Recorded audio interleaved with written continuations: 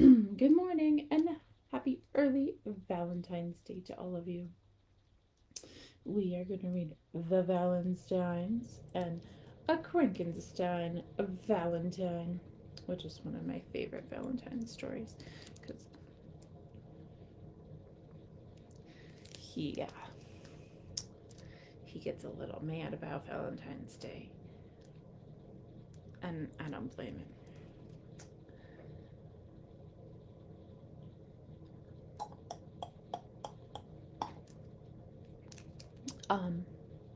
Once again, oh, there's a crazy light above my head. I have a light halo. Woo! Um, for those of you that don't know me, my name is Miss Chelsea, and I can't wait to see all of you in person someday because I've been doing this way for almost a year. But first, before we read our stories, and I have two little songs for you. And I realized I forgot this the other day. Ready? Everybody count one. One. Story time has just begun. Everybody count two. Two. Shake your shoulders, sew your shoes. Still no shoes for me. Everybody count three. Three. Listen very carefully. Everybody count four. Four. Put your bottoms on the floor or couch, chairs, beds, pillow forts, blanket forts, and it's cold, so it would be a good day for a pillow fort and a blanket fort, or wherever you're listening from today. All right, I'm gonna move this just a wee bit so I kind of get. Maybe I won't get rid of the halo. I'm just gonna have a halo today, I guess. All right, I have read these before. I try to rotate through my Valentine stories, so they were not last year's, but if you've been doing story time with me for a long time, you've probably heard them. But that's okay, because it's okay to read stories more than once. It's also okay to read them like 10 times. But if you've read them 10 times in a row, give your mom or dad a break for bedtime and pick a different story. All right. This is The Valensteins by Ethan Long. We also have the Thanksgiving version of this story. Well, not of this particular story, but a Thanksgiving book featuring these same characters. A love story.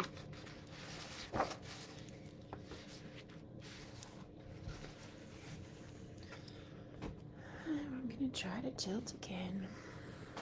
Ugh, I don't like how this is looking today. There we go. It's a little better.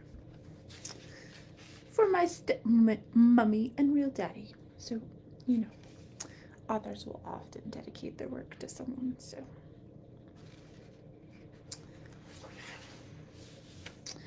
And I do my best to read it in a vampire voice where needed. It was a cold, dark night, perfect for scaring, but Fran had something else on his mind.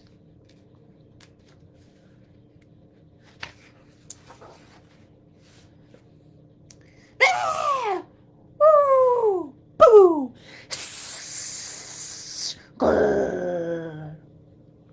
Of course, Vladimir had to know what Fran was up to. There's Vlad.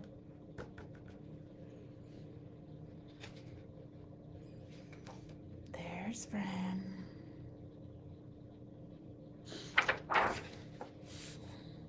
What are you making, Fran?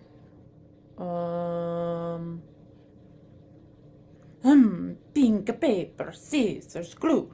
Are you making the mask? With fangs.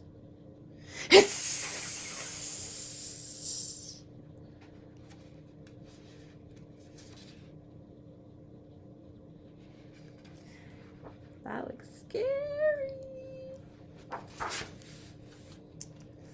It looks a little It looks like a little rounded bat to... Oh, sorry. Wrong voice. I thought Fran was... or Vlad was still here. It looks like a little rounded bat to me. No, it's a big pink nose. It looks like a paper butt.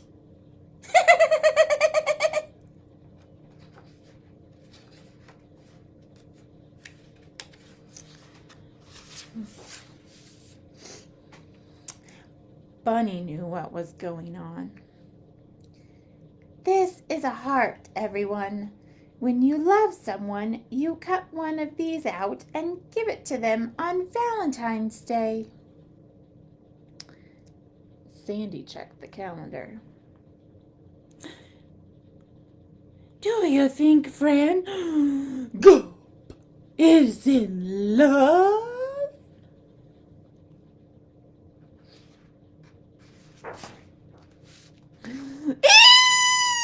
Eek! Wait, what's love? It sounds gross. That's when two people feel all mushy about each other.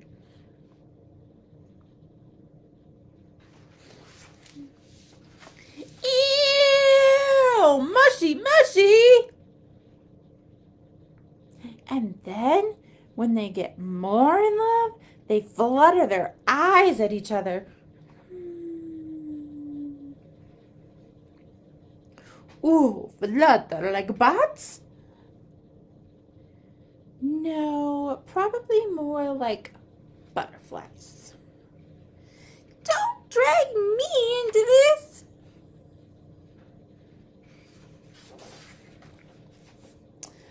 But here's the crazy part.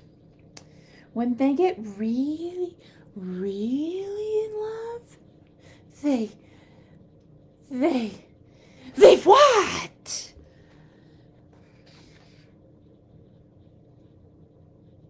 Let's find out.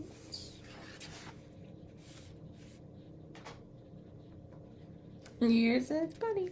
They kiss on the lips.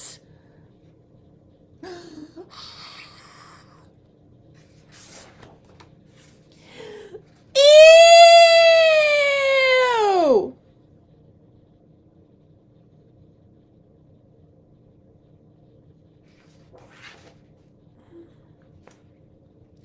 I've never fallen in love.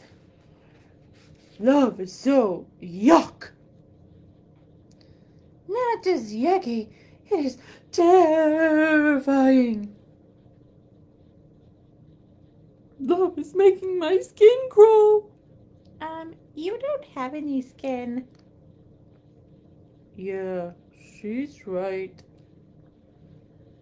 At this point, Fran had heard enough. So, he went outside to get some fresh air.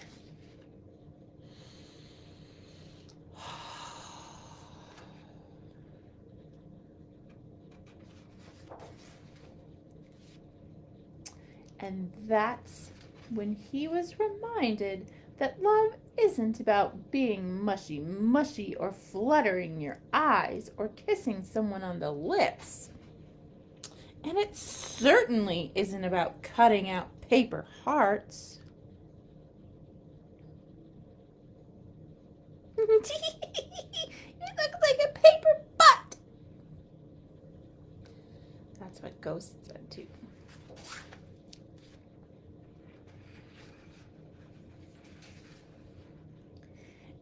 It's about something you feel in your real heart, even if it does feel a little funny sometimes.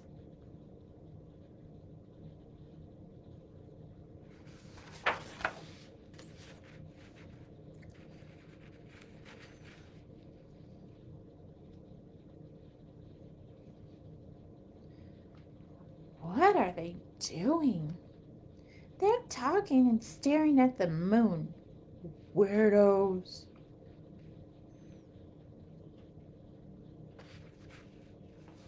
I don't think think it's so weird.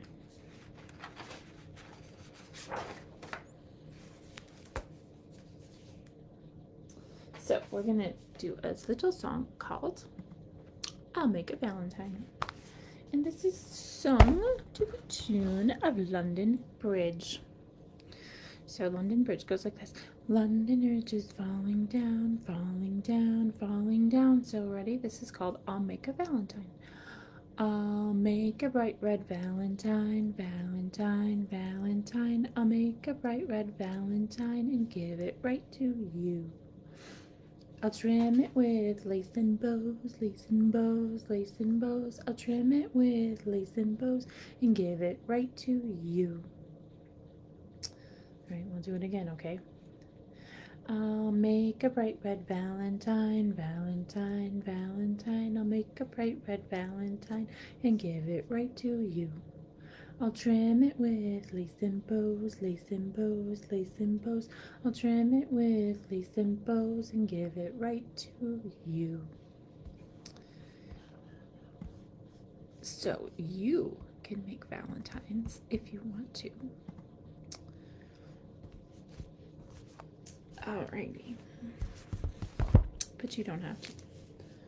Or you can be like Crankenstein here, who does not want to make Valentines or celebrate Valentine's Day. This is written by Samantha Berger and illustrated by Samantha. And he grumbles a lot, and this story makes me a little bit thirsty. Because it makes my throat hurt when I a lot.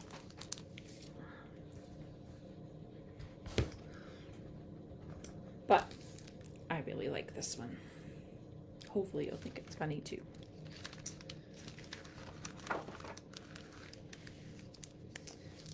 So we all know the conversation hearts that we get. These ones say, "Cooties, grr, sourpuss, whatever, look away. Blech. Ugh. It is what it is. Just leave. Stay away. Not good. Snarl. Scream. Scram. Yuck. Later, gator. I've seen better. Puke. P-U. Sourpuss. Gack. Dry heave." So, Crankenstein is not a fan. All right, a Crankenstein Valentine. All right, this book is really kind of tall. Okay. And tape out. Have you seen my little sweetheart, Crankenstein? You can't miss Crankenstein on Valentine's Day.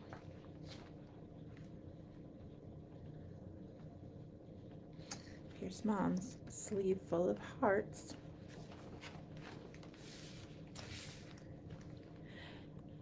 You would say, "Happy Valentine's Day, my love." Crankenstein would say, "Yuck!" Look at him. His eyes are bulging out.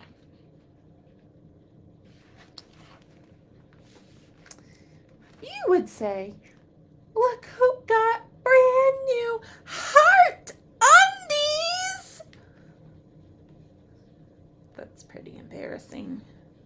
Crankenstein would say it with me, "Yuck!"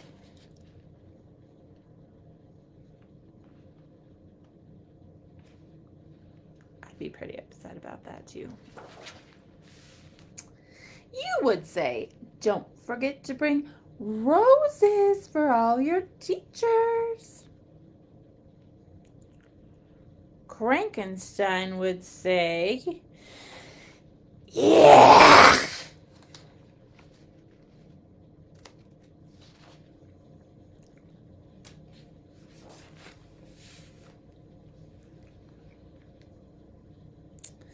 And there's this little girl giving him a kiss. Mwah! You might see Crankenstein getting a big red smooch on the school bus. Yuck!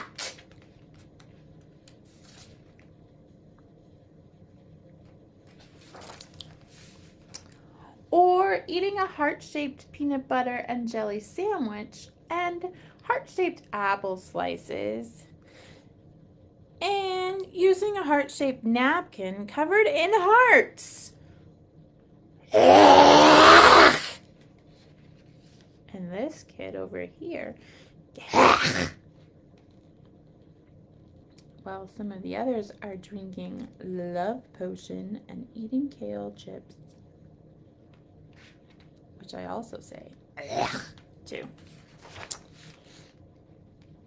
You may even find Crankenstein making his own kind of Crankenstein Valentine.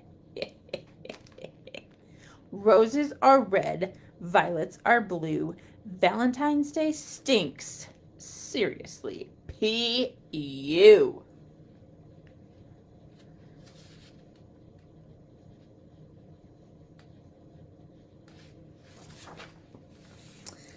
You could certainly find him biting into a chocolate with surprise hairy coconut inside.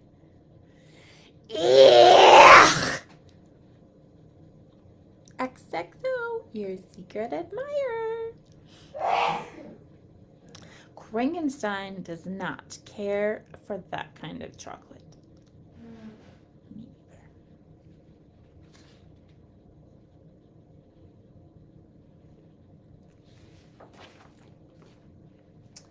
Or helping to make the mushy gushy Valentine's Day garland. Crankenstein does not appreciate helping to make the mushy gushy Valentine's Day garland. Look at him, he's stomping it apart.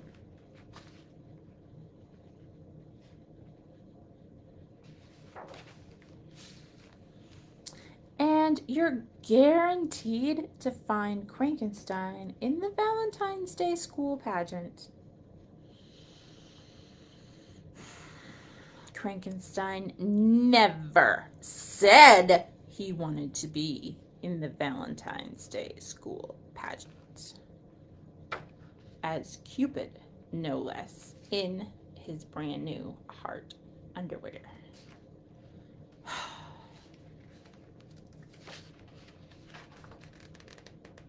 It looks like he might not be the only one who's a little upset.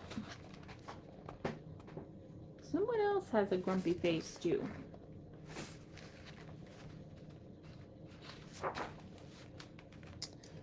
Nope, there's absolutely no way, no doubt, not now, not ever, that Crankenstein wants anything to do with Valentine's Day.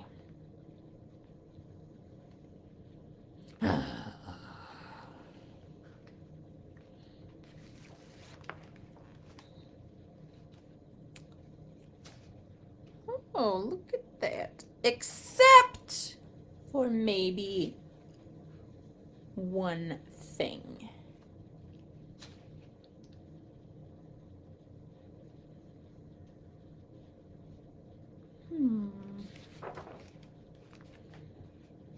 A best friend. She gave him a cupcake.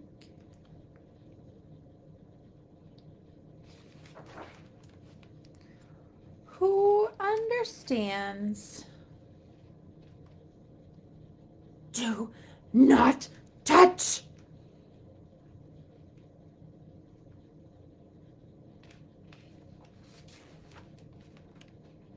Exactly how you feel. Roses are red, violets are blue. On Valentine's Day, I feel just like you. Ew! No, the cranky green went away.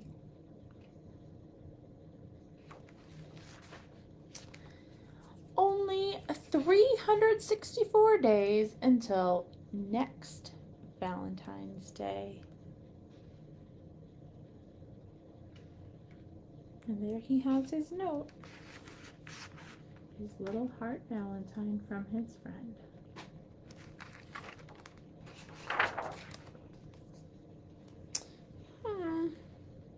The tone changed on these. Hugs. Too hot. Yes. Kiss me. Yay, you. Love life. Yes, dear. Hold me. Let's hug. XO, XO. Sweet talk. Cutie pie. Smile. Call me Angel. Be true. Hey, buddy. Hi. Be mine and for you.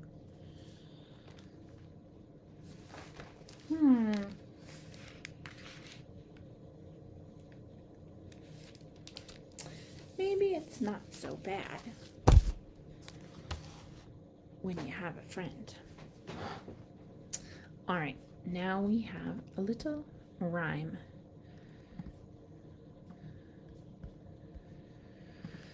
All right, we all have these 5 little things. Ready?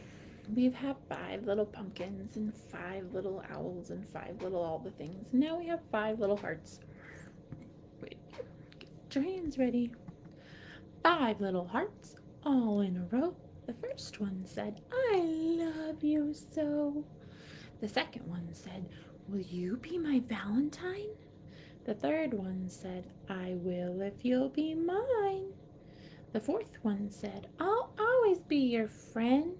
And the fifth one said, we'll all be friends until the end. We'll all be friends until the end. We'll all be friends until the end. Ready? Let's do it one more time. Bounce your fingers. 5 little hearts all in a row. The first one said, I love you so. The second one said, will you be my Valentine? The third one said, I will if you'll be mine. The fourth one said, I'll always be your friend. The fifth one said, we'll all be friends until the end. We'll all be friends until the end. We'll all be friends until the end. All right. So if you want to, you can comment which book was your favorite in the comment section, but you don't have to. And that is all I have for you today. So you can get your alligator mouth out. Ready? Stretch it super wide. See you later, alligator. In a while, crocodile. Give a hug, ladybug. Blow a kiss, jellyfish. See you soon, big baboon. Out the door, dinosaur. Take care, rawr, polar bear. Wave goodbye, butterfly. And big news, we are closed on Monday for President's Day. But on Tuesday, the 16th of February, we are reopening for 8 patrons at a time. You do need to wear a mask. If you would like to call ahead and make a reservation, you can, but you do not have to. So, hopefully we will all see you. We are not doing story time in the library yet. We're still doing that online. But you can come in and browse and check out books. So we all hope to see you again soon. Have a wonderful weekend. Take care.